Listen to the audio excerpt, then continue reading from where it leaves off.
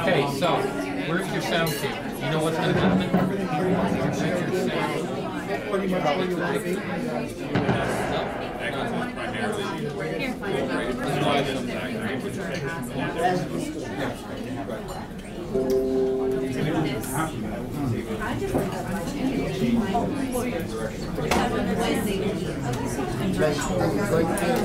Okay, you ready? Is the sound in? Yeah. Let me know when you're ready and I'll try it. Ready?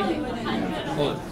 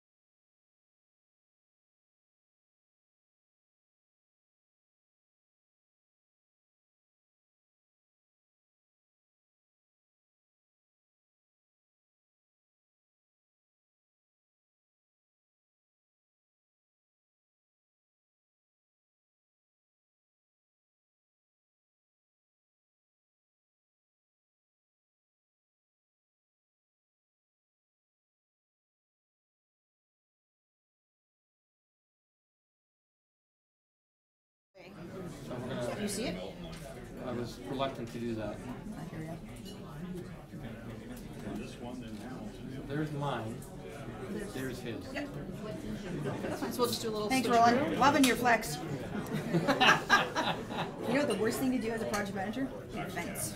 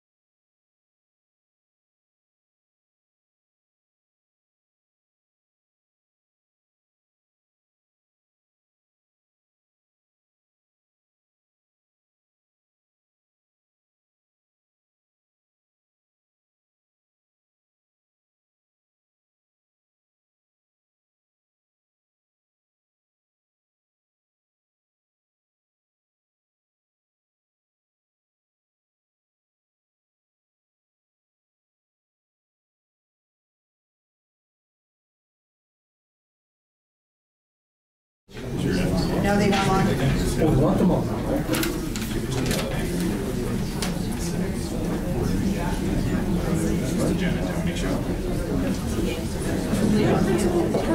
I don't.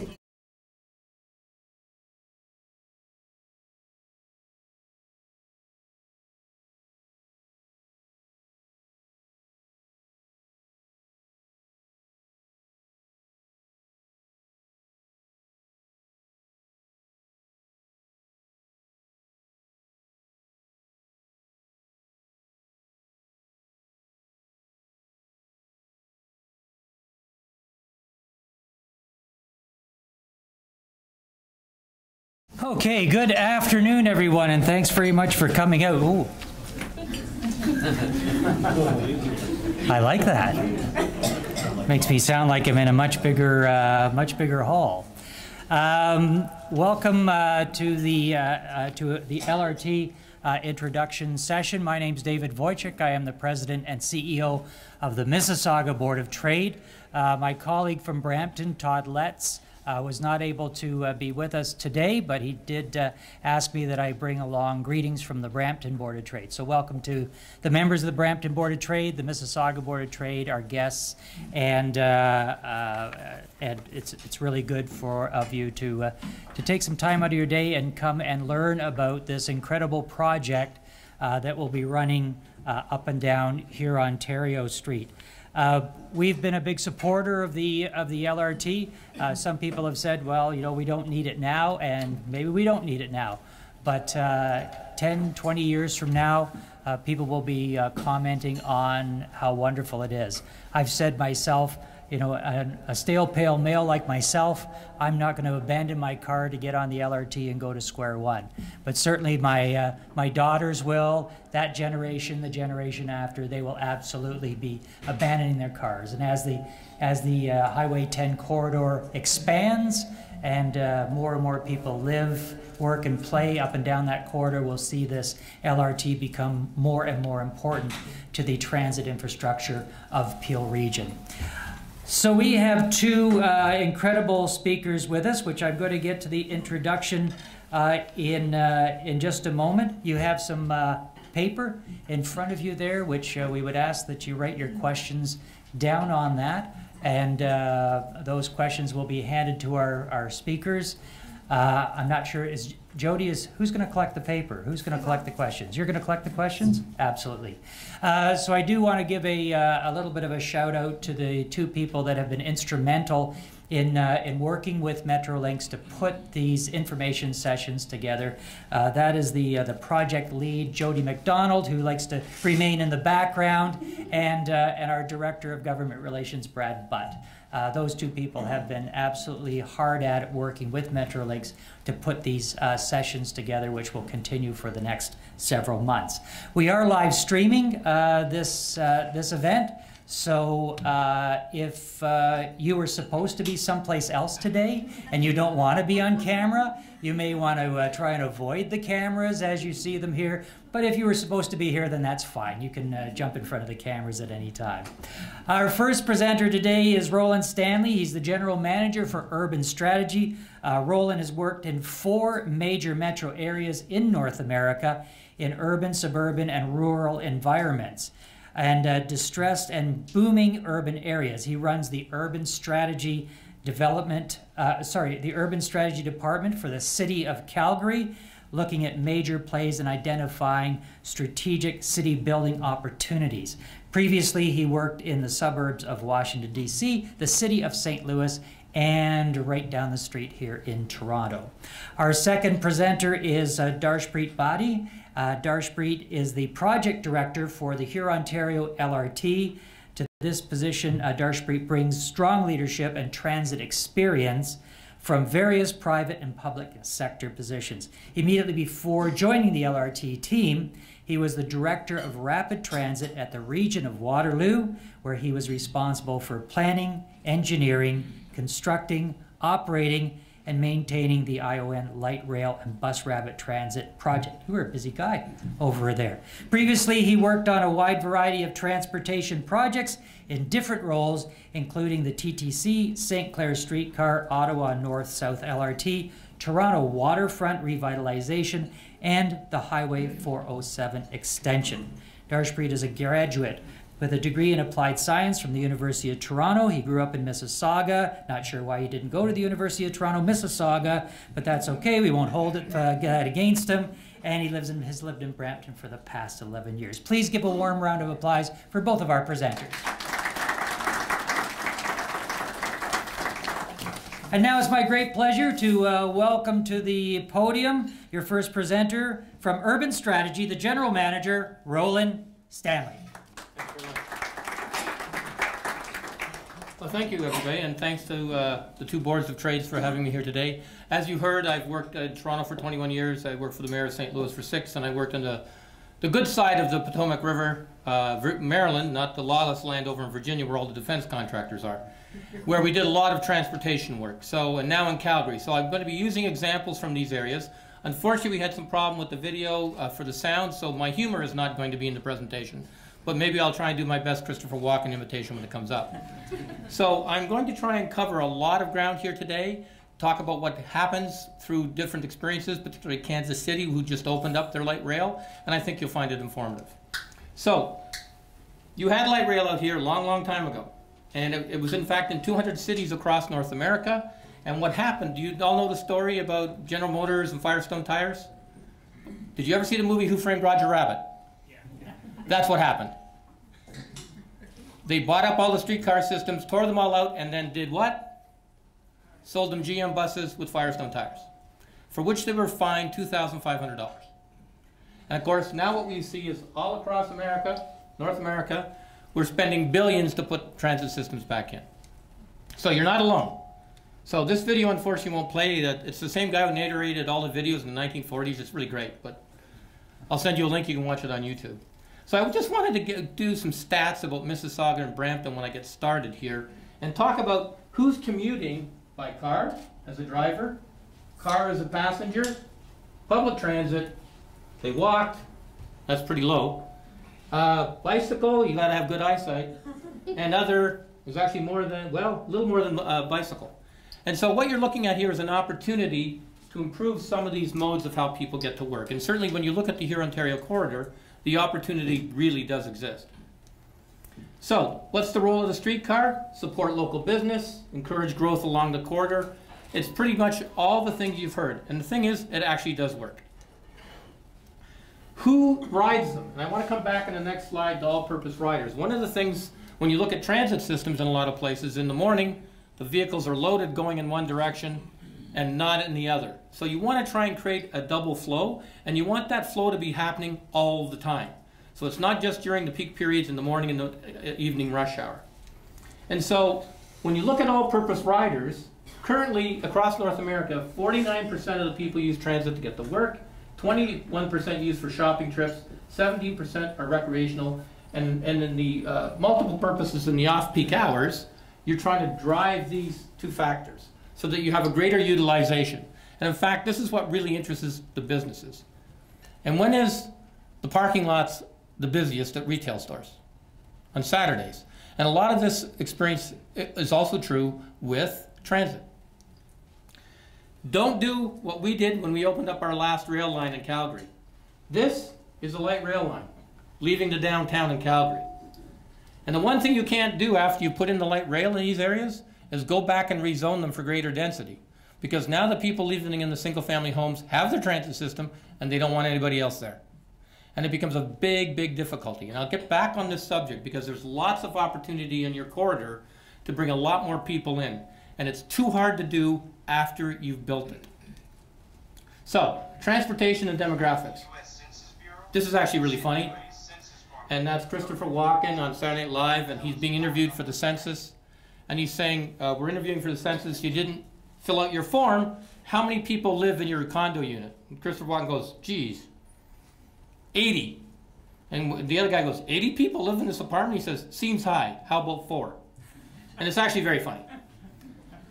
But when you start to think about it, and the demographics, the next few slides of what I'm about to show you is what is really important when it comes to building your transit system. So let's look at a couple of things. Between 2006 and 11, and then the last 5 years, you're averaging in about 5.5%. Mississauga, you were doing quite well in the 5 years leading up to 2011, but it's dropped off quite a bit since then. But look at Brampton. It's like busting the ceilings. It's really, really growing. And when you start to think about that growth, you have to think about the age groups, okay? And who's coming in. And this is important for transit and so many other things. So, population, the percent of your population aged 0 to 14, look at Brampton. Calgary, Mississauga's sort of middle of the pack. That's a good base because these kids are going to fill the schools that you built and hopefully be paying for all of us as we get older. And this is the thing that scares Canada. This is the thing that terrifies Germany. This is the thing that terrifies China, which is why they changed their one-child policy. The growth in the population over the age of 65. And there's Mississauga, 14% growth recently. Brampton's not doing too bad with Calgary down here at 11. But when you look at what happens over time, the numbers shoot through the roof. So Canada, Mississauga, Brampton, age groups, 0 to 14, Mississauga's not doing well. 15 to 24, wow, look at Brampton. It's really something else. These are the kids that are finishing school and will be going into the workforce. But look at this, 65 and over. It's also a very serious thing for Brampton because you have an aging population. I'll be there soon. And I'm not insulting older people, but you don't pay as much taxes when you're older as you did when you were working. And so that's a challenge for the country, it's a challenge for cities, it's also a challenge for mobility, because you don't want me driving a car when I'm 77. Particularly in the kind of environment we have here. You need to provide options for people to age in the same place. And if you have a transit system, it means I can downsize from my single family home, which we'll get to in a moment, move into a condo or a senior's residence and have access so that I don't have to drive. And that's a big thing for Brampton. It's a big thing for Mississauga, it's a big thing for the country. So, and remember this guy, that's what we're doing it for. The older people and the guy with the tattoos, and by 2025, 75% of the college graduates will have MBAs. How do they want to live? How do they want to get around? So, also important, it goes back to the age. What percent of your housing stock is single family houses? Well, Calgary, we're off the charts. As many people as we put downtown in the last 15 years, it's still very much a single family community, and our growth boundaries, we don't have them. We're growing out and out and out and trying to intensify. Brampton, same boat. Mississauga is actually, here's where Mississauga is doing really well. And why is this important? Because the turnover in single family homes as we get older has a real impact on your school system and your transit system. Because where I was living in Washington, D.C., 8 houses sold in my street in 5 years. Those houses didn't have kids in them for about 30 years. And then all of a sudden families moved in and the school board didn't know what to do with all the kids. And what does that mean? So in Calgary, we've worked out by 2030 what kind of change we need in our housing stock in the downtown area. We need a lot less single family homes. We need more grade-related townhouse units and more apartments, condo-type buildings. And that increases as you move away from the downtown area, particularly as you saw with all the single family houses in Brampton. And so what do we see? Apartments. The percent of your housing stock with apartments over 5 stories. Mississauga is doing pretty darn good. Of course, Toronto and Vancouver are a different story, right? But Mississauga is doing very well. Calgary's not. Although right now we have a surplus, but our population is going back up again. We were growing by 40,000 a few years ago and then fell off the cliff when the oil boom hit, or crashed. Brampton definitely needs more. And when you look at the ownership pattern in the homes, this is reflective of the single families again. But this Mississauga number, 72% of the people own their own homes, that's really quite good. But a lot of those people will be looking to sell those places and downsize. Oh yeah, very important. Multi-generational households, which you see a lot of in Brampton. And you have greater household sizes. And we heard in the introduction, where did he go? That he doesn't take the train to square one, but the kids do. And so when you're looking at the multi-generational households, you've got to provide transit to the number of people in that household to get to where they want to go. So, got a couple things here in stats. Now I want to talk about some examples of where they've done this. And we'll go to Portland to start. In Portland, after they put in the train, within 2 to 3 years, they had a 35% increase in the commercial development, they had a 41% increase in the residential development, and the condo prices went through the roof. But only within a certain distance of the transit. The farther you got away from the transit, the prices stabilized. And they didn't seem the same increase, but they were still within walking distance. And then you also look at, we got 2,000 new units in 2015 with an affordable housing component. They're expecting 6,000 units. And last year, the ridership was going through the roof. They got a 10% increase and went up to 16,000 riders. And their headways aren't that fast. So all along the street, they're seeing the kind of development that I think you might want to see along Hurontario. And that was a direct result of the train. Now, they were very focused on how they did the construction. And in Portland, they only did it 2 blocks at a time so that they could keep the roads and access to the stores open. Very, very important.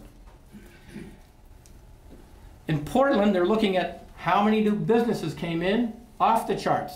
Those increases, the actual numbers, 860 new businesses fronting on the streetcar, 40 new coffee shops. How many do you need? Apparently a lot. 123 new restaurants, 207 new retail stores, in addition to the businesses that were already there. Now, DART is Dallas Area Rapid Transit. Very comparable situation to what we have here, because they were extending rapid transit into the suburbs. And that's where it really made a difference in Dallas, because they started focusing on the stops, or started focusing on the transit stops, and things boomed. All kind of property values went up, generated a huge increase in property tax. They did the expenditures about the economic impact and wages and things like that, and it's been a huge boom for the Dallas area. This is a picture in Toronto, out my window. This is the new public library in Calgary. There's the light rail coming in, it goes like this. All the trains meet just beside City Hall, and the area is just booming around it. Everybody wants to be near the train, and in fact, just over here is a condominium with 167 units with no car parking. 0. You walk into the basement and there's a massive bike parking garage. And you get 2 spots, one on the bottom, you pull out a rack on the top, put your bike in and lock it up, and you get a bike when you buy the condo. When it went on sale, all of the units sold out in a weekend except, I think, 10. But it works because it's right where the train is. And plus, when you're looking at affordability, now you're not paying. Calgary's the most expensive in Canada for concrete, by the way. We're about 15 to 25% more expensive than Toronto. So our underground spaces are about $55,000 a spot. So by not providing the garage, you've just lowered the price of the units dramatically. Hey, there's sound. Kansas City just finished it about 1.5 years ago, and this is a really interesting study about what they did. They used to have the streetcars, they took them out. Now they want to have an extended, it's been so excessive. Their short loop, it's only a couple miles long, they've already realized it's done $1.8 billion in economic activity. There's 40 new projects along there, and their sales tax receipts have gone up 58%. I'm Canadian, but I worked in the States for 10 years. As a little aside, we need to have this conversation in Canada. Because when you establish a half-cent sales tax for a special purpose in the States, you generate a lot of revenue. And so what they spent a lot of time doing was looking at informing everybody during the construction. And so in Kansas City, they kept 1 lane of traffic open the whole time. They built pedestrian bridges across the construction so people could get from one side of the street to the other to patronize the businesses. They put their deeps and shallow utility coordination in really fast, so there was minimal disruption. They have someone you can call 24 hours a day during the construction if you have an issue. And they had a whole parking strategy about how they could make sure people could still park at the businesses if they wanted to get there. So, what you can't see there, it says 0 businesses were lost during the construction period. Nobody lost their business. They had constant door-to-door engagement. You could pick up your phone and find out what was happening at any point. What was coming next, what they were planning, when they were having meetings, etc. Constant lunch and learns, and they tested the system overnight, so it didn't disrupt. They had events, constant events, parties, the first station opened up, this milestone. They had street parties. They had monthly points awards where people could get points for shopping at local businesses. And they had a big event on the first Friday of every month where they just invited the whole city to come down into the business community and see what was going on. And critical and so good about what you're doing here in Hurontario is when you drive Hurontario, just like in Kansas City, you look at the things that you're connecting and the things that you're going past. Those major east-west roads are real barriers to people crossing. I mean, would you want to be walking across there today, right? The transit system gets you across those barriers and opens up new opportunities for businesses to get more customers. They did a small business survey after the station opened to find out how did businesses fare during the construction and what was the impact. And they found out, did you feel prepared? High number felt prepared because they were informed. They had a lot of consulting going on about how you could contend with this, how you operate your business during the construction period.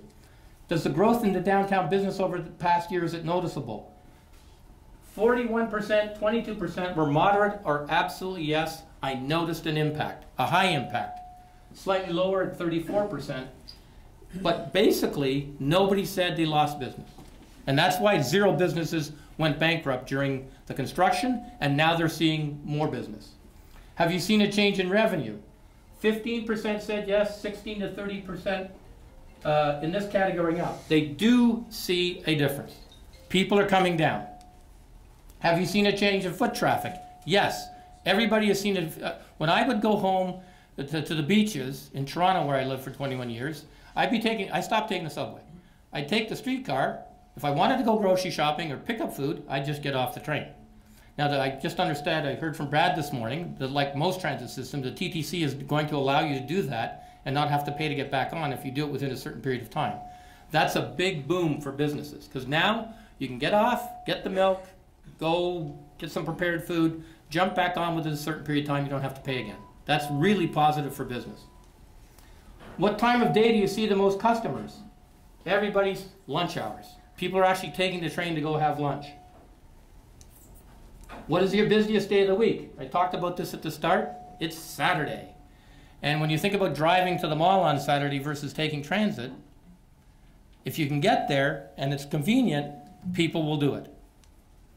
What operational changes have you made? Most people have added new staff to their businesses to deal with the uptick that the streetcar has created. And this is unfortunately, you won't hear it, but it was a survey where they actually interview all of the businesses along the street, or many of them, to talk about what they've experienced, and it's very positive. It's so positive, they're now trying to float bonds to extend it. Now, I'm going to change topics a little bit, and I want you to think about this. A former federal member of parliament here, etc. This is something you as a community should start thinking about. It's an election, right? Good time to have it. And it's about value capture. And I can tell you that in the United States, when you build a transit line, and so this is Washington, D.C. Washington, D.C. is a square. This is Maryland, over on this side. I worked in here. And the Red Line subway came down and went into my 2 legs of it, came in. And I've been working to join a 16-mile corridor for a new, what's called Purple Line streetcar. And one of the ways you look at paying for this is you say, okay, if I build that train, and pretend that's Hurontario, how much revenue will I generate by people investing in new businesses on either side of the corridor? In this case, half a mile. And can I capture that increase? Now, in the States, value capture, you can capture all kinds of stuff, as I'll show you in a moment. But here's that example. What intersection is this on Hurontario? I forgot. We drove by it this morning. Courtney Park? Courtney Park. And you look at Courtney Park. You put the train in tomorrow, and then all of a sudden, whoever built that decides to do it over here. If you look at what that property is paying in property tax today, it's a lot less than what they'll be paying when they build that building. Value capture says you capture that increase in that area, and can you use that money to invest in your community where you've done the change to build new infrastructure, to build affordable housing, etc. And I'll show you the difference it makes. So you've got these stations, and that's what they look like today. I can tell you that in the States, pretend that's there, I could capture land transfer fees. You pay a land transfer fee in Ontario, I believe, right? When I sold my house in Washington, D.C., I paid $17,500 on a house that was worth $600. We could capture that. We could capture building permit fees, impact fees, development application fees, and other things in the States that you can't do here, but you have these tools here. You have those fees, and you could capture them. In fact, we worked out that the Missouri government share of the tax increment in different scenarios of charging them, we charge, and we do this here in Ontario and Canada. You have a special assessment revenue of, in this case, in scenario D, we would charge 5 cents for every $100 of valuation of property tax. Commercial as well, and we do this in, certainly did this in Toronto, I assume you do it in Mississauga. For every unit that gets built, you pay a fee. If you start getting all those fees, we worked out that where we were working in the States on that one line, it would generate $100 million a year. And that was more than enough to pay for the operating and help subsidize the cost of the bonds to build it. So when we start thinking about changes in policy in Canada, we have to start having these conversations about allowing municipalities who are investing in these things and accepting these density targets to collect some of the revenue that's generated to help pay for the things that the community needs. Now, a little hard to see from back there, but it's very important to remember average tax yield by property tax. You get your property tax that says your house is worth $600,000. You actually pay $3,000, but the valuation is $600,000. That's what this is about. And when you look at the different types of land uses, downtown office buildings are off the charts because they're valued way higher. Farmland, not so much. Single-family houses, not so much. It's retail, office, multifamily high-rise, and mixed uses and downtown offices. That's what pays the big bucks. So when you start to get this new development along the corridor, you're looking at those increases in tax revenues. You should be having a dialogue about what you want to do with that money. So for example, in many communities, they use it for affordable housing. They use it for business stabilization for both new and don't forget the existing businesses, which I'm sure why many of you are here, and new infrastructure to enable people to get to those businesses. Now I'll give you an example, and this is in Washington, D.C. This is the new streetcar on H Street. Now some people may be concerned about gentrification, about the displacement of existing businesses. I can tell you that where this is done, it's really site-specific. In the case of H Street, which is a very busy place now where they put the train, yes, they've got some new construction, but it brought the first full-service grocery store in the community in decades. So there was a positive. And it's brought enough traffic in that in the lower, smaller business area, the businesses are seeing an increase in their business. It's very, very important. Now, remember that Hurontario was not Queen Street West. When I was the planner for downtown Toronto for 21 years, the changes I saw in Queen Street West were dramatic. And it happened because Club Monaco, do you remember Club Monaco? They don't exist anymore, right? Club Monaco built a new building next to the used bookstore by the Atlas Machinery Tool Company, which is still there actually. Used to get my rudder bits there. Club Monaco built their new building, and the place just took off. And there was retail upscaling. Businesses moved. You're not Queen Street West. The wonderful thing about Hurontario is there is a lot of land.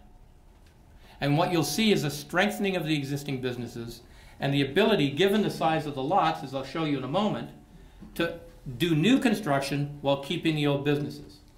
This is in Maryland, where I work. There's a subway stop right there. And it's one of the highest retailing areas in the country per square foot. And this is a 6-lane road that makes Hurontario look like a Sunday drive.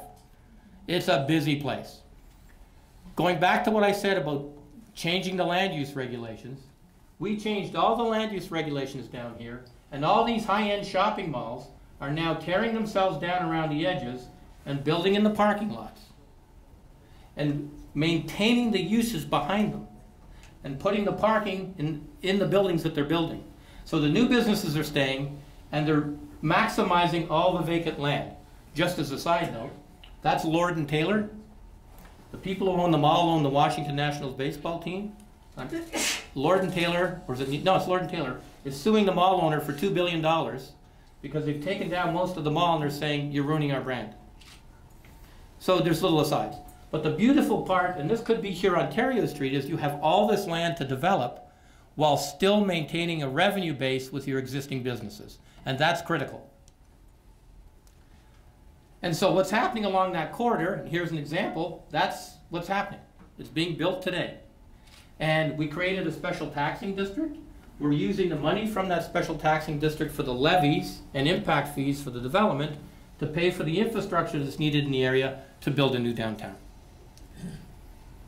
Now, some of you may have asked, and I don't know if this debate's come up, about the impact of transit and what will Lyft and Uber do and autonomous vehicles to transit. Certainly there's a number of cities in the United States that have experienced a transit use reduction in the last 2 years, largely a function of the price of gas. And you're still going to need ride sharing, you're still going to need parking spaces, and you're still going to need transit. And the cities that will succeed in the future are the ones that have the transit. So, that said, as I conclude, I'll play this video. Kansas City did it right. This is a rapper who does a rapper video on the Kansas City streetcar. And if you ever want to, you should hear this guy, he's fantastic. You can go on YouTube and hit KC Rap. It actually looks like K crap, but it's KC Rap. And these guys are not workers, they're going to start dancing in a minute. But there's plenty of examples. And you can create a Mississauga-Brampton solution. You're not Toronto, you're not Calgary, you're not Vancouver, and that's a good thing. It's actually a really good thing. You have a blank slate with a lot of people vested in their businesses and in their homes, who I'm sure that you can work with to really make this succeed. And in my drive this morning, I wasn't sure if I should say, I guarantee you that we'll come back here in 25 years and you're actually going to see it extended, because people will see the value of it. And I'm really excited for you. I just think that you have an opportunity here that's going to be unbelievable. So thank you very much.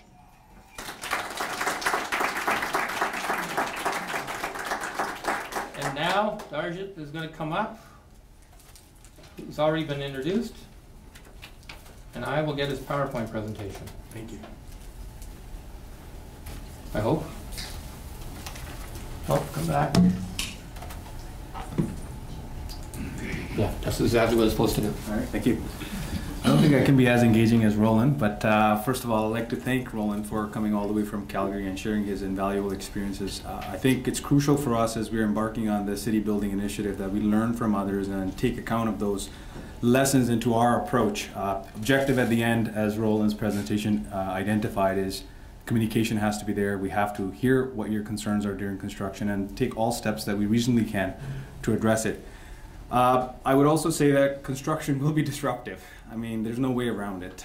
So working with you as our partners is the only way we can try to mitigate those impacts. And there has to be reasonable compromise.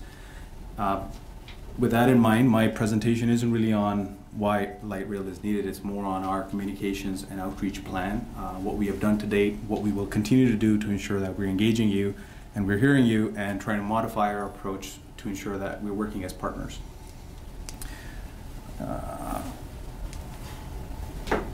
Sorry, my apologies. For those who may not know the project, just quickly, I don't want to bore you with this, but it's a 20-kilometer system with 22 stops, starting at Port Credit at the south end and Steeles at north. The capital investment in the project will be paid by the province, and they have committed to $1.4 billion in funding. The project right now is in procurement. It is being delivered as a P3, so public-private partnership. The idea is we would hire a contractor, which is a consortium, many firms working together with different skill sets. They will design it, build it, operate it, and maintain it for 30 years. However, the fares, the revenues, the schedule service will all be within our control, working with the cities. Right now, the timelines are such that we're expecting to award the contract in winter of 2018. Based on the work we have done to date, we expect the project will be in service by 2022, end of 2022. By in service, I mean the trains will be running. The train that will be running is being produced by Alstom. You probably would have seen the announcement yesterday by the minister that Alstom is opening a facility in Brampton. Basically, they'll be assembling these vehicles for our project as well as the Finch Light Rail project and any future projects that may come through the province or by municipalities. So it's actually a pretty good step because hundreds of jobs are being created in this niche market, which isn't common to Mississauga and Brampton. In terms of our communication and outreach plan, I mean, there are really three fundamental pillars here. You have the first basic step of engagement. We have taken a number of initiatives on this front. As you'll notice, we have, and you may have met them over the last few months, we have community connectors. Basically, the concept is simple. We have a very strong team of knowledgeable individuals on the project who are bilingual, I shouldn't say bilingual, they're multilingual, representing the diversity of the region. And the objective is go speak to every resident, every business owner along the line, understand what their concerns are, inform them of the project. And by concerns, I don't mean general concerns. The objective is really to focus on how construction may impact them, what are their limitations, and then look for ways of how we can assist them. So simple things like some businesses don't have any social media exposure. They don't have websites, they don't have Facebook, they don't have Instagram, they don't have Twitter. So our objective is to facilitate that so they can actually expose their business to a bigger audience. The other step we have taken is corridor committees. So we have about 5 of them spread from north to south. The objective is that we have a small group of representatives who at the grassroots level understand the local residents, the businesses, as well as institutions in some instances. They're influencers at that level. So we want to basically look for another way to outreach to the community that may not be along the corridor, but be part of the greater community. And the third piece is obviously, you know, the public information centers like events like today, as well as PICs, PCCs, events. We attended over 50 last year. Intent is to go to even more this year and continue that over the next 4 or 5 years as long as the construction remains. Again, objective simple. We want people to know what the project is. We want to hear what people, what their concerns are, and see how we can modify our approach as we progress. This is just an example of the stop, typical stop. This is at Britannia. It's a pretty wide corridor today at Britannia, but we will have a stop in the center median with access at a signalized intersection. Continuing with my thought on the outreach plan, the next step after you've engaged people is obviously how do you support them. So, and in my view, this isn't just an effort by Metrolinx and the city. I want the consortium that is going to be managing the construction to be at the forefront of it. So we have provisions within our contract asking them to do a number of things so that, you know, they can be there alongside with us and the cities as well as the BIAs to ensure that the businesses are being heard and their concerns addressed through their means and methods of construction. I'll give you a simple example, which in my experience at Waterloo was a very good initiative, which is hosting trade shows. So after we award the contract and there's this multinational consortium is there, they may not necessarily have all the subcontractors and all the service providers identified. We want them to invest locally. So what happens in a trade show is companies that are local here can offer services that the proponents or the contractor may not be aware of. You can imagine during 4 or 5 years of construction, they're going to have hundreds of crews. They're going to need food, accommodation, transportation. So we can have plans and we can have policies and we can work with the businesses to have programs where they are providing rebates. They have special programs for lunch, dinner, breakfast. We can be working with local transportation companies to move people who are coming and going out. They will be procuring or leasing a lot of vehicles locally, which will have to be maintained. They will also be procuring a lot of equipment locally, which will have to be maintained. There could be services like printing. A lot of paper is used on these projects. A lot of drawings get printed, so they need those services. They need catering services. They even need support from our local real estate industry to help them lease parcels of land for staging, which is basically hoarding for storing equipment, storing materials.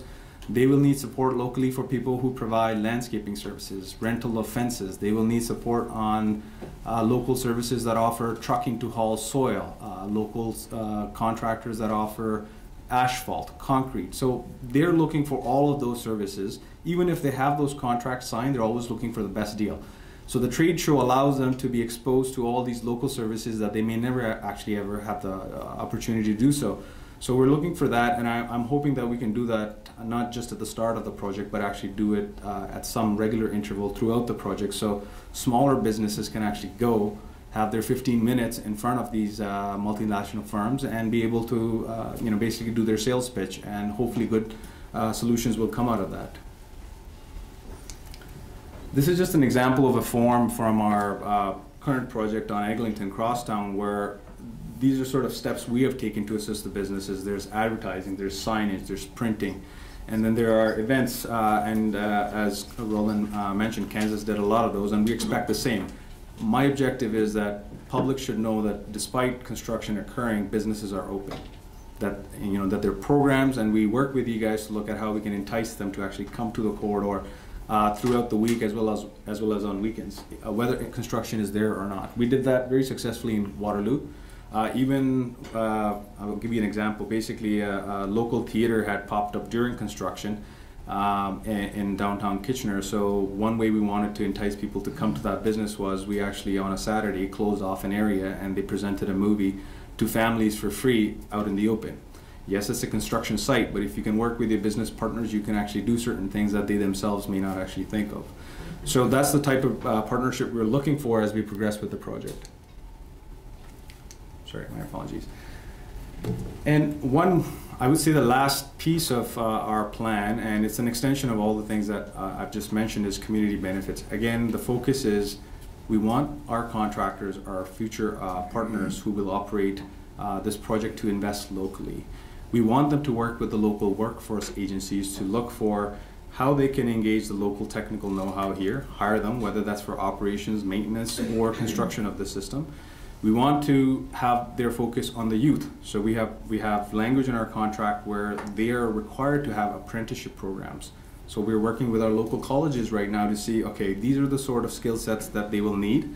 You should look at programs that can be offered now before the contract's awarded, so the youth that are looking for this opportunity can actually can be facilitated in availing those opportunities.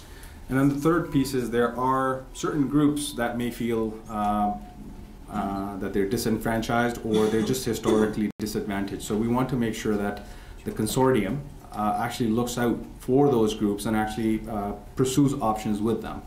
So the whole objective of this at the end of it is that we want to engage you, we want to be partners with you, and this is not just a relationship over a year. We're going to be here for 4 or 5 years, and then there's a 30-year concession thereafter. So we want to make sure that there's a good, healthy relationship between the businesses, the residents, and the operator of the system in the future. That's really the end of my presentation. This is just an example of the yard that will be built at 407 in Hurontario. This is where the system will be operated and maintained from. They will be housing at least 100 or 200 people at this location. Again, our aim will be through our contract that they hire individuals from the local market. So for instance, the drivers, they're not going to bring them from abroad. They will be looking at local bus drivers to fill those positions. They will be looking for people who can maintain light rails, and with Alstom opening its facility here, yes, it won't happen overnight, but within a few years there will be enough of a market where people would have gained those skill sets from that facility to actually provide support at this location. There will be maintenance services provided through this facility which are common to the local trades that are already here. So again, the objective is that we look at all options that are on the table to ensure that the benefit isn't to the companies that goes outside, it's actually locally distributed to the businesses. That's the conclusion of my presentation, and I think we're willing to take questions. Thank you.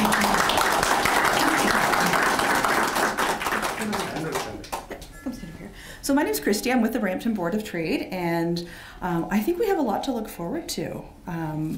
When we look 5-10 years out and we think of the potential that the LRT has and the business it's going to bring to our community, I think we have a lot to get excited about.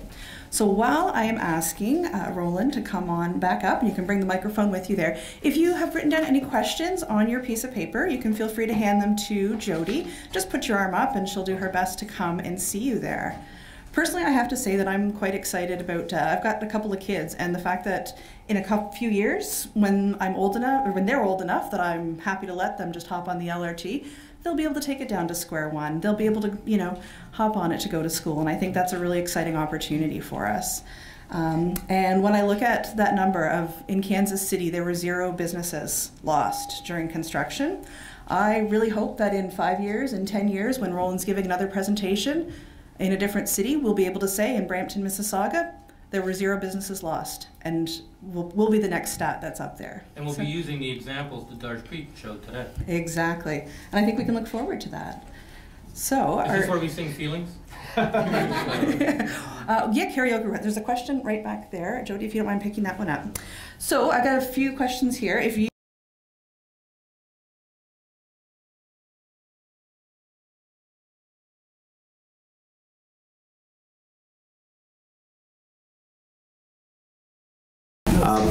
We don't have information from the proponents who are bidding on the project in terms of how they would approach it. We have our own thoughts on this.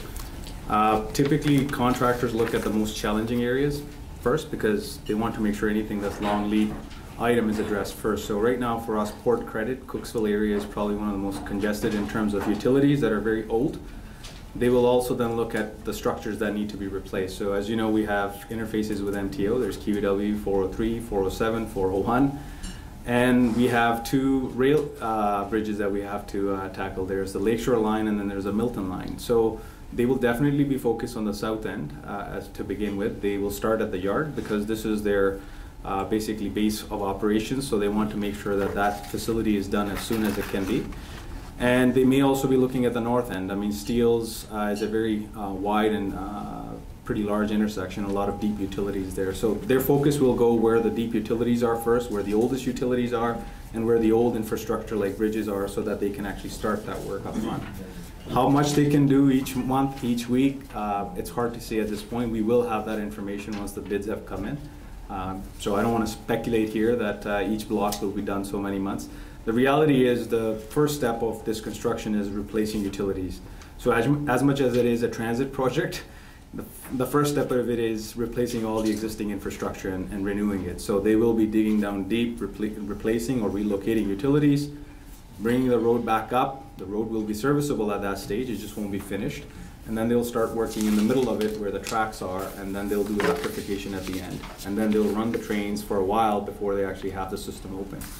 That's at a high level, but so it's hard to say how long they will be in any block until we actually have a team on board.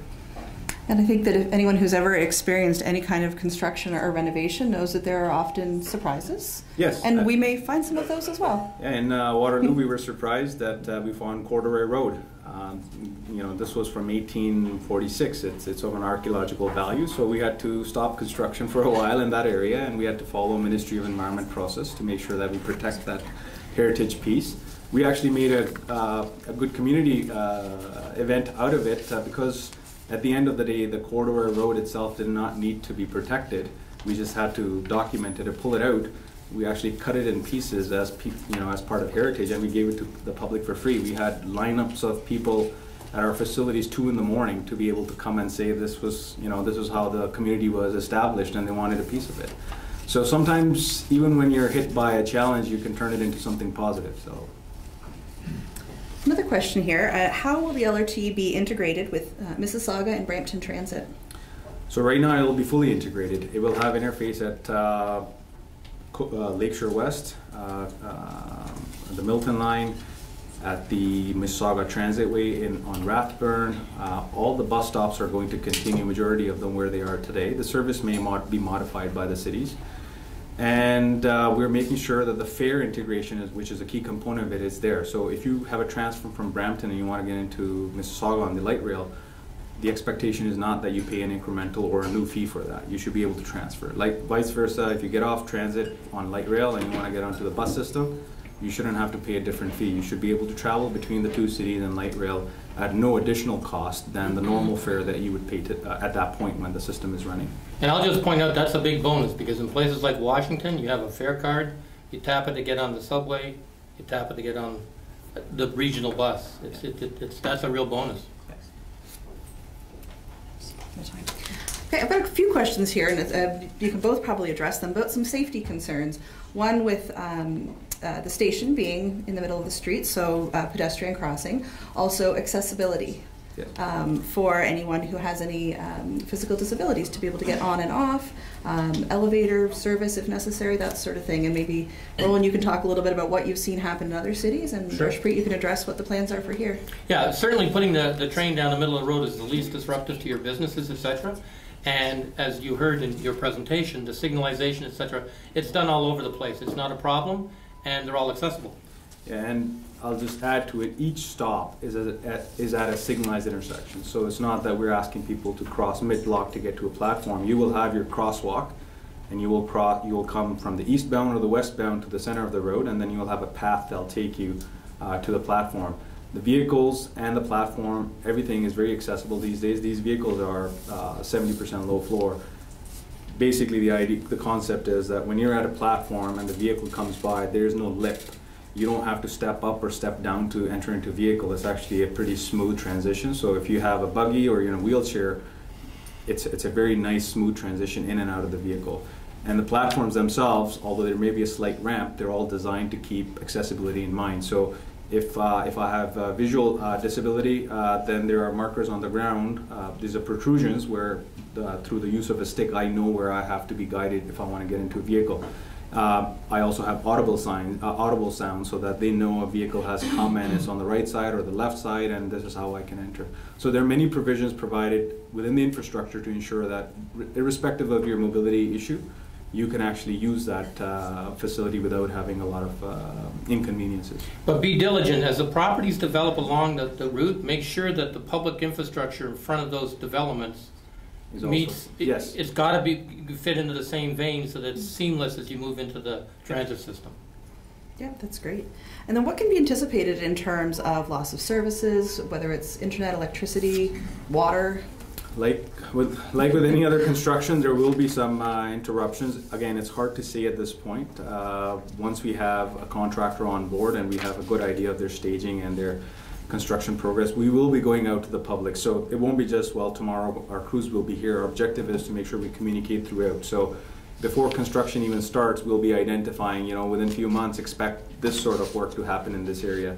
And then as we get closer, you'll have more notifications giving you more details that the blockage is from here to here. Your service may be out for 24 hours or 4 hours or 2 hours on this date. So unlike other projects, our objective is to inform you very early on and then actually provide more and more details as we get closer to that construction time period, so that you're well aware that this is how you may need to change your day or your priorities to accommodate that. Again, like I said, it's a compromise. We won't be perfect, and we will expect some patience from you. But as long as there's good communication between us and the businesses and the residents, I'm pretty confident that we'll actually successfully deliver this. And keep the long game in mind, because you're lucky. You're getting your deep utilities upgraded. Yes. And that's a major bonus that a lot of people would actually wish would happen in their community. Yeah, and we've been planning for this, and the cities have been planning even before us for almost 6-7 years. So a lot of those utilities have been fully engaged, and they recognize the benefit they also are getting from this project. You had mentioned one of the community groups where you've been able to gather some input. Yeah. Is there an opportunity for those in our audience to join in with those groups and committees? Definitely, they can make a recommendation. I don't know the process, I'll be honest. I do attend them and we have that dialogue, but we do have some terms and conditions. But I don't think anything is precluded from making a suggestion and saying, this individual or these individuals may benefit from having them as part of the group. So by all means, if there's a recommendation, we'll definitely take that into consideration. Excellent. So what I've heard very loud and clear is that communication is going to be key in this process. I'm hearing possibly some short-term pain, but the long-term gain will very much be worth it. And I said we will be one of those cities that I said Rollin will in a few years be able to show slides of the Hurontario LRT corridor and be able to say that we successfully built 20 kilometers of LRT with 0 businesses closing. I'll give you an anecdotal example from Waterloo. We have an intersection there, King of Victoria. That's where that's close to the existing GO terminal. Before construction started, there were a lot of derelict buildings that used to be tannery buildings in the past, and they were going for less than $1 million. By the time the construction started, we already had $350 million of investment just in that one intersection.